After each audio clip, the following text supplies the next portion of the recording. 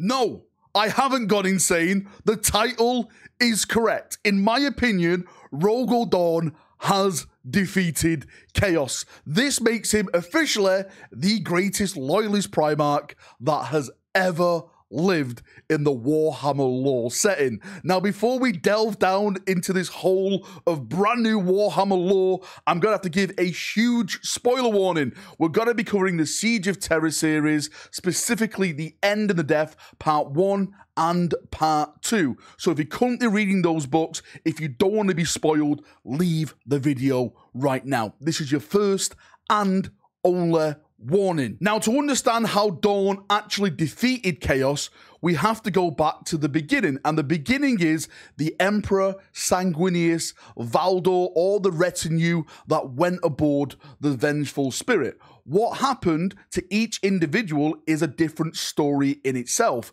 The Emperor was ambushed, or he was taken, well, the Custodians were taken over, he went with, and they ambushed him. Sanguinius is fighting through hordes of demons, Chaos Space Marines, even a Ghost Primarch turns up. We'll discuss that in another video. But Rogal Dorn, for me, was given the worst fate of them all. This is why I keep saying Dorn has suffered the most, because Rogal Dorn was transported not to the Vengeful Spirit, he was transported to a desert which was basically a prison, a desert which has his sons stacked towers high, dead bodies everywhere, the decay of time slowly ticking away, and there's no one there. And he suffered this through centuries, not a couple of seconds, not a couple of minutes like all the others went through.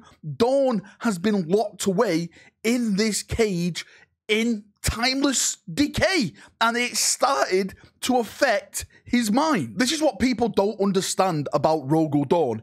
He is endurance manifest. He cannot be broken down, even though he's been locked away on this desert planet for hundreds upon hundreds, maybe even thousands of years, because like I said, time is just not there. He still never bowed down to Chaos, because while he was in this prison, there was a voice on the air, a demonic voice that was slowly trying to chip away at the Rogal Dorn foundation. But we all know that the Imperial Fists dig their foundations deep and strong. So even though this voice was saying things, trying to goad Dorn, saying stuff like, say it, Dorn, say it, blood for the what? Blood for the who? And there was a little bit of a time where Dorn maybe broke down just a small fraction and the words were uttered, blood for the, and then it was fully cut off in the book, and people were sending me a bunch of messages calling him Rogal Dorn. Dorn has fallen. No wonder you like Khorne Valrak, etc., etc., etc. No, Dorn stood tall because he defeated Chaos by being Rogal Dorn. Now, how did Rogal Dorn defeat the powers of Chaos, you may ask? By being Rogal Dorn?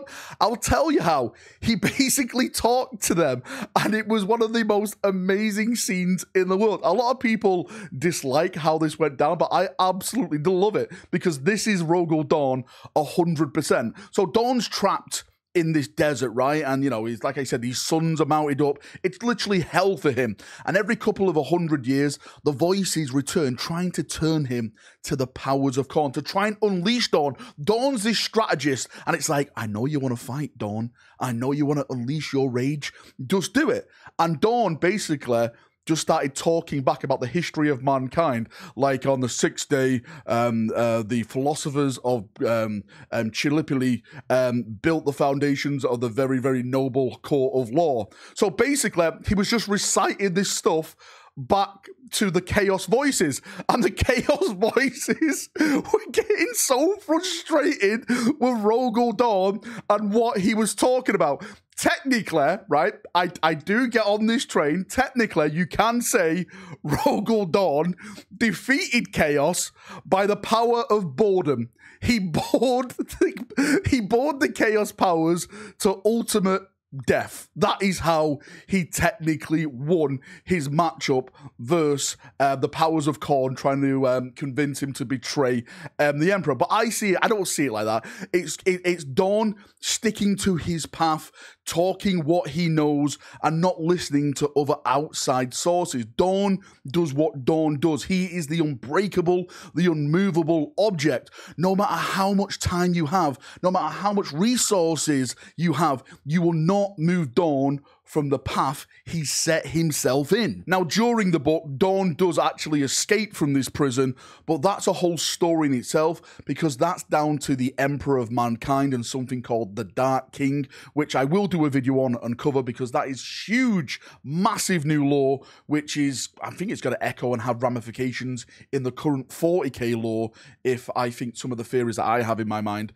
turn out to be true. But Dorn basically is out the prison now, and we're moving on to the third and final book in the Siege of Terror series, which of course is The End and the Death, part 3, and this is going to be the emotional one, because of course at the end of The End and the Death, part 2, we had the death of Sanguinius by Horus. The Emperor is moving towards Horus for the final showdown, and we all know that it's Rogal Dorn that finds his father's body, or that was the old law, and he literally carries him to the Golden Throne, and the Emperor gives his final command to Rogal Dorn. Maybe some stuff is going to change in that. We're not really too sure, but I think it's going to be very, very emotional.